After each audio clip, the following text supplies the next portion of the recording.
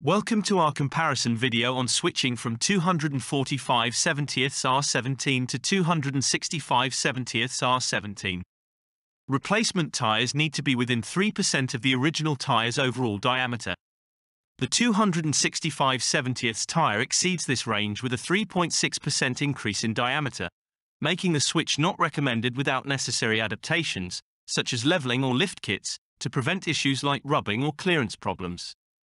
Switching to 265/70 increases the diameter by 1.1 inches, raising the vehicle's ground clearance. This improvement is beneficial for off-road driving and navigating rough terrain, though it could slightly lower the speedometer reading.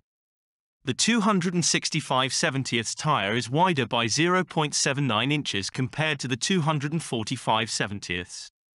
This increase in width provides a larger contact patch, potentially enhancing traction and stability.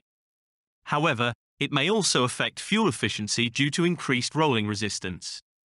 The 265/70 tire has a sidewall height increase of 0.55 inches. The larger sidewall height improves impact absorption, offering a more comfortable ride, especially on rough terrains. With the larger 265/70 tires, the speedometer will read slightly lower than the actual speed.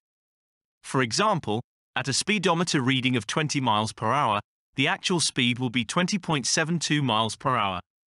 Switching to 265/70 offers increased ground clearance and better off-road performance due to the larger diameter and sidewall height.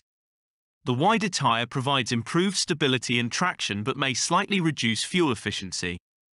The speedometer difference is minimal, with the vehicle traveling marginally faster than indicated. Overall, the differences are noticeable but manageable, making the switch a viable option for those seeking enhanced off-road capabilities.